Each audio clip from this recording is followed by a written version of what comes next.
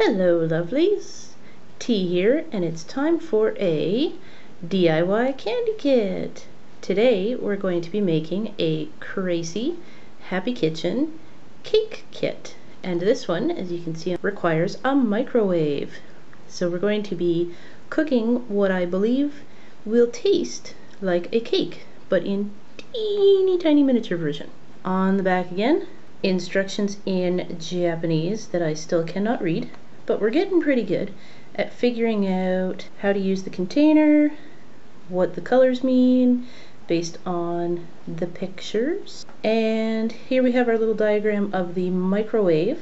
I believe that means that we need to cook to the side of the little spinning tray thing, or you can cook in the middle of your microwave if you don't have the spinning tray thing. At the end of it all, ta-da! That's what we'll get. And I just realized my nails kind of match the package. I'm such a geek, but I didn't actually do that on purpose. That was just a happy coincidence. So anyway, inside we have our cute little package. Oh my goodness, that is adorable. And there's a little fork and a little knife. So this is like a little doily. That's cute. There's our cute little placemat. There's no folding or taping for this one. It's just a nice cutout little mat.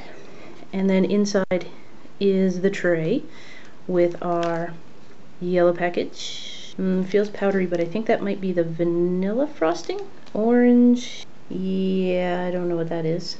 We'll find out. Pink, I would guess this is something, maybe strawberry frosting. Red, I think there's little candies. I think that's what this one makes. Speaking of little candies, there's some little decorations, little candy balls. Our baggie for frosting, spoon for mixing, scooping, stirring, and our tray. Oh yes, that I believe is going to be the mold for looks like strawberry shaped candies. Okay, so I've cut off this corner for our little water scoop, and then this is kind of awkward, but I've cut this out as well.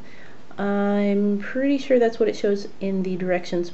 Okay, first step is this orangey yellow packet, and this I believe gets dumped into the large container like so, and it gets 2 scoops. 1, 2, and a mix.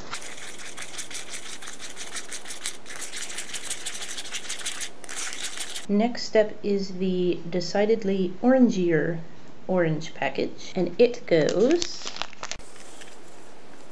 there we go, into the smaller compartment of our container. It gets 1 scoop of water. and a mix.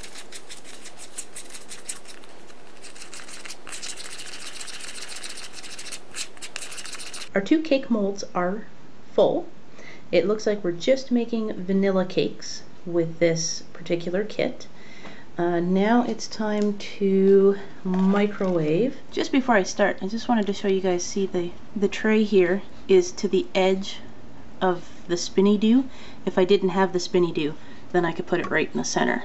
But they suggest putting it here if it rotates. So that's what I will do. And let's try 20 seconds to start with. There it goes, around and around and around as it cooks. So exciting. Whee!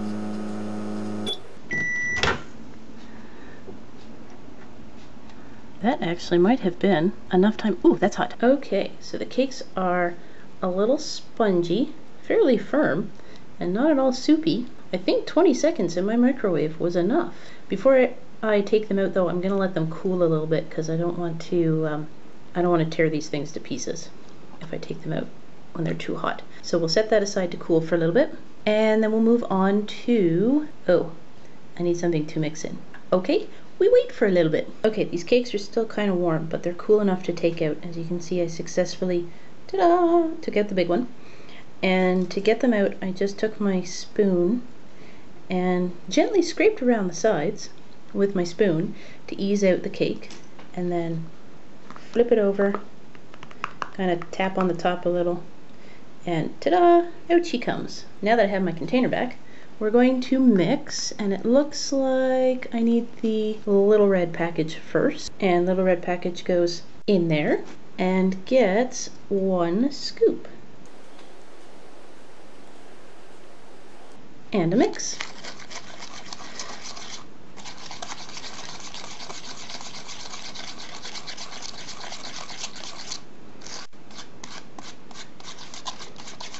And when it's all mixed, so you can't really see any graininess anymore, it looks like it's all pretty well mixed in. This is kind of like mixing Jello. And then you put it in there.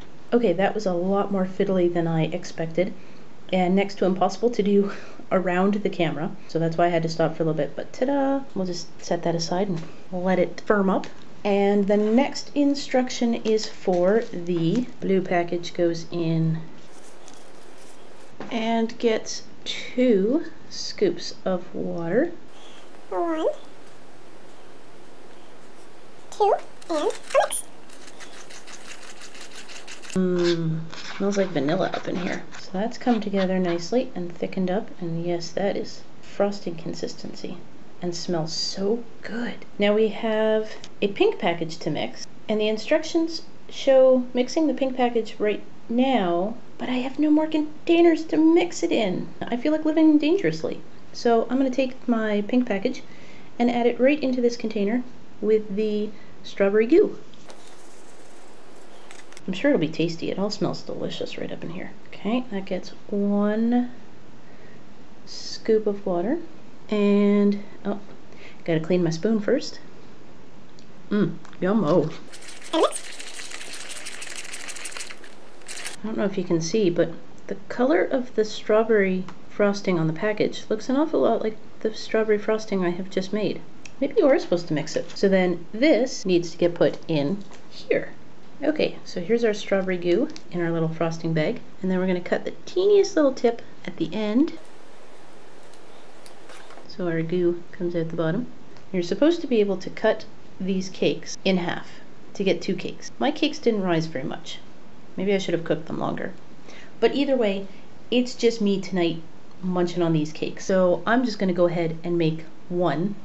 It's still going to be pretty. And okay, so first things first. Actually, it only shows making 1 in the actual directions. So we'll take a scoop of frosting, put it on the bigger half of our cake, spread it out, plop on the second tier. Now I'm just going to glop this on and spread it out.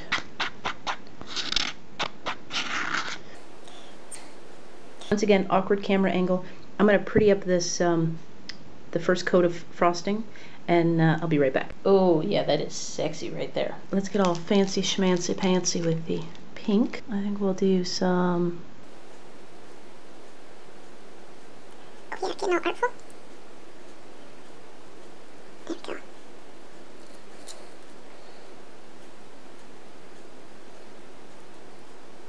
I think these are called scallops. Oh, so pretty. I'll just go around and line the top of the cake.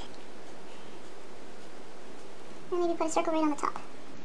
These have got to be set by now. Let's see. Oh, perfect. That works well. Let's do something like this maybe. Oh, shabam. That works really well.